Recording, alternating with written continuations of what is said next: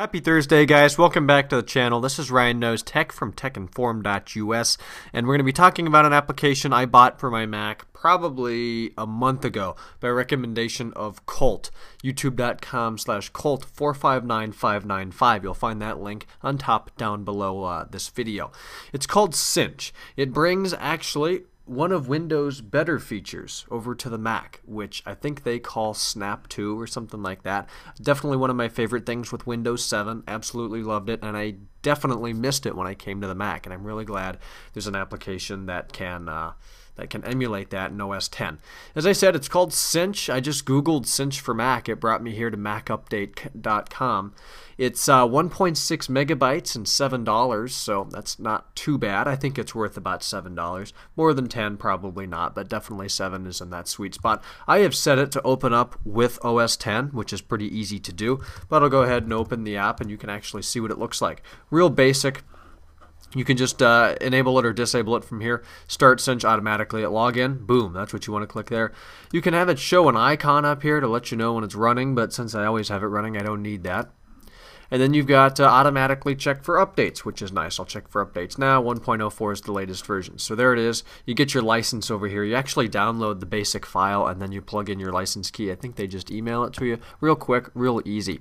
So here's what it does. You open up a browser. Here's Safari. And for some reason with the Mac, it thinks it knows how to display everything correctly. So if I were opening this on a new Mac, it might open it with some border space. Random. I don't know why. Sometimes you want to look at a few different web pages, or maybe you just want your whole screen to be used by one page. So before, you'd have to drag this window around where you want it and then come down in the bottom right and resize it that way, which granted isn't that big of a pain, but it's definitely a little easier if you can just do that. Throw it up to the top. And I can't throw it to my left because I have another monitor over there, so it's trying to use that. I will be able to throw it to my right. There it is. It takes up exactly half the screen. If I didn't have another monitor on my left and it would, it's trying to go over and use that other monitor, I could take this and throw it to the left. I'll just throw it to the right and then move it. And there it is. Whoa, I dragged it up to the top. Put it over here. Oh, did it again. And then another nice feature is like here it is in the basic size that I would probably use on this monitor. I don't need to waste my whole browser or my whole desktop with one browser. So when I throw it up to the top like that, maybe I'm done doing whatever I'm doing where I want it at full screen, I drag it back down and it comes back to the size it was. That's really cool.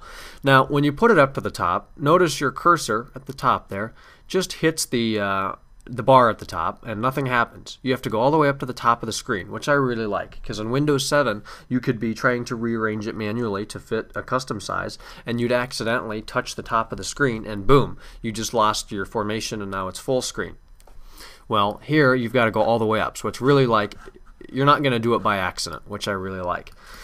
So really easy to use. It's a really nice application. I definitely recommend it for pretty much any Mac user. Notice when I drag that back out, there it is in whatever size I want. And I know I haven't held it for long, but I'll drag it to the right, and you can probably see that dashed line there about halfway down the screen telling me where it's going to go. Now when I go all the way back over to the left, you're going to see it's going to switch spaces. If you hold it there long enough and you have spaces enabled, it'll switch. But really simple to use, as I said, and I definitely give it 5 stars out of 5 here. So thanks for watching the video. I hope you guys can find that useful. Again, it's called Cinch for Mac, and really it's quite a cinch.